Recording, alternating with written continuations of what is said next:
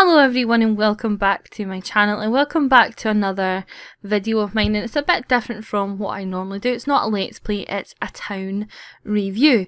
Now it's more an overview than a full review, but it's a free town and that's why I wanted to highlight it, because I know that the Sims store worlds can be quite expensive, so to find free content is awesome. And there's a site called mysimsrealty.com, I'll put a link below, and it has amazing towns for free that you can go and download and put into your game. Now, a few towns have been highlighted already on Iron Seagull's channel, and they were like Ann Arbor, that's one of their towns, and also Evansdale County, I believe. There's a couple that he's highlighted, and what I'll do is I'll post a link to his channel below and go and check this out. He hasn't done this one, and so far I don't think he's going to, from what I've heard from his plans, so I thought I would do it because this is one that I particularly like, and it's one of their older ones. It's called Meadow Glen. And this is a Meadow Glen updated, and it does require some expansion packs, but if you go to the site it will tell you exactly what expansion packs there is. And I just love it because I think for a start it looks beautiful and it's got some really nice areas. It's not a city town, it's a country town, and it's really nice. So you've got the main sort of towny area, if you like, and you've got loads of different kind of designs of houses, and then you've got a farming area over here as well, which I really like the mixture because it gives you the options of what you want to do. And if you had bought like Grandpa's Grove or something from the Sims 3 store, it'd be amazing in this town. It would be really good. So I thought I would show you a couple of lots that I really like, and just an idea of the houses that My Sims Realty, because they build all the houses as well, and the houses are brilliant, and they're decorated to such a degree that you can easily just move into them. It's not like you have to redecorate the whole thing, like when you move into a Riverview house and you get random curtains that don't match the freaking bed sheets. You know, these is really good, and you can just move in. It's brilliant. It's like a new build house. You can just move in, that's you. So I'm going to cut to a few different lots and show you why I love this town, and I hope that you'll stick with me and enjoy. Okay, so this is one of the examples of one of their starter homes, which looks awesome. It looks so nice, and if you just drop down the walls you'll see it's like one bedroom. It's got the bathroom there, kitchen, you know, everything you need as a starter home with a good amount of space in it, and it's just really well designed as well, you know, with the different textures on the outside. It's got like a porch. It's just really well built. It's not just like a square shack.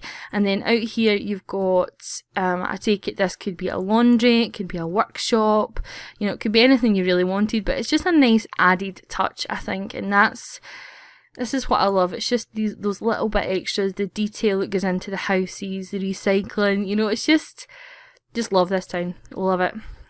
So that's a kind of starter home. So you've got other starter homes around about here as well that are all sort of unique in their own way, and then you have the sort of mid-range homes. So you get this one here, which I like this one as well, and it's 4 bedrooms, 3 bathrooms. I'm just going to click furnish just now, just to let you see what I mean by this one.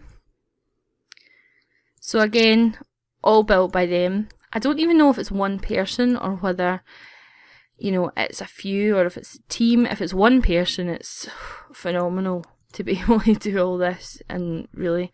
So this is like the top layer, the bottom layer of this house. I know people call them stories and levels, but I call them layers. I don't know why. So you've got your sort of living area, you've got kitchen, no, that's a bathroom, Laura. Yeah, there's a shower in the kitchen. Your kitchen, you've got a dining area, you've got a garage or a garage, whatever you want to say, and then you've got your 4 bedrooms, 3 bedrooms. I thought it said it was a 4 bedroom. Anyway, 3 bedrooms by the looks of things. I suppose you could convert this into a bed if you wanted.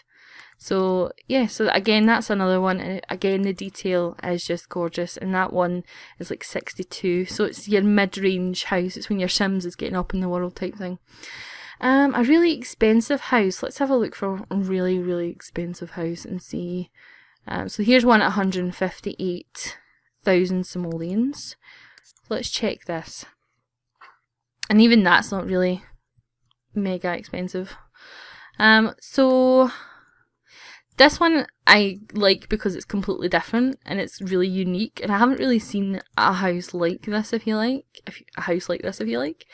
So it's just loading up just now. So hopefully it'll render. I'm rendering a video in the background here, so if it takes a little longer to load the things, you'll know why. So you get a really nice view. Look at that. Look at that. Would that not be lovely to look out at? So really kind of nice sofas. You know, I didn't even know I had that sofa. And there you go. Sort of table thing. Again, really well designed. Thoughtfulness goes into the decor and things like that, so really nice. And then up here as well. Honestly didn't think I had that couch. I have to look in that. But I'm getting distracted. So one of the beauty of this town as well is the community lots. So the community lots, you might think, oh, it's a farming town, so it doesn't have much. It doesn't have any nightlife or whatever, but it does. And they've done something really clever. They've actually hidden the nightlife underground. So I'm going to plop my sim in and send her to the nightlife and cut back in and show you. Okay, so before I take you to any of the nightlife spots, I wanted to give you an overview of the businesses and things like that they include. So you have a dance club up here along with the Dirty Dixie and the Mirrored Moves and also the Touchdown Sports Bar across from the school, funnily enough. So it's a bit of an odd placement to have 3 bars across from the school, but it is across from the stadium as well, which is mixed in with the school, so I can kind of see where the sports bar would come in.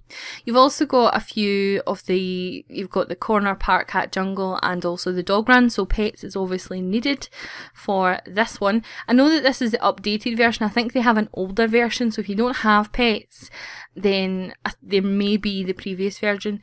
And then you've got this one, which is what I was talking about. So on the outside it just looks like a field of trees, so but it's not. And underneath is the Cranberry exclusive, which I'll show you later on. You've got a campground and a playground up here, which is really, really nice. Then you've got your usual, you've got the Plum Bob Pictures backlot, so you could easily have the film career and things like that. So it's just really nicely done. You have the cinema, you get an empty shop there, so if you had the business, what do you call it, the Midnight Hollow business set, you could easily open a business there. You got your town hall, library, the gym, and there's another dance club, Disco Fever, and then Fuchsia Gardens is another one that's the same. It looks like it's a garden, but underneath it's a dance club, and I really like it. I think it's unusual to do that. You've got your beach here as well, and you've got one of the dance clubs over here, the Mumaker or Mumaker. How would you pronounce that? Mumaker Tavern. You've got over here your horse ranch. Do you know what? It's just got everything, and the good thing about it is it's got plenty of space for you to put your own stuff in. So your own store content. There's another nightclub there. Your own store content that you've got. This is a nice wee one as well. This part. This is like a campground that you can come to, and in my runaway teen I came here to collect a lot of fruits and vegetables from this garden here, and also quite a lot of flowers. There's flower spawners here, so you can actually make quite a bit of money to come. And it's got this sort of campground, so you could have your Sims going away for the weekend camping, you know, to here, and that would be really cool as well. So you've got quite a lot of options on what to do in this town, and like I say, you've got this dance club. So I'm going to send her to one of these dance clubs. I'm going to send her to the Cranberry exclusive. And no, I'm not, because it's not freaking open. So that's awesome, Laura. That's well thought out.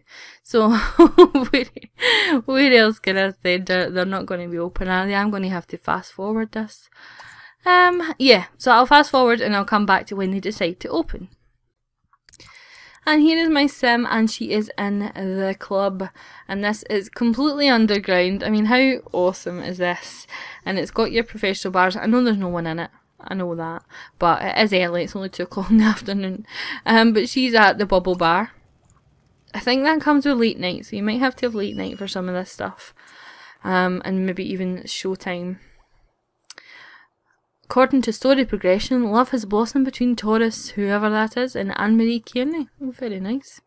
So yeah, so that is just one of the clubs, and they're all pretty much well designed. You know, it's almost like secret.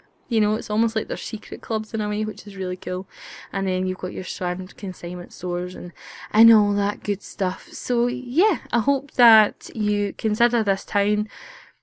To be honest, I think it's better than a lot of store worlds not even going to, you know, sit there and lie. I do.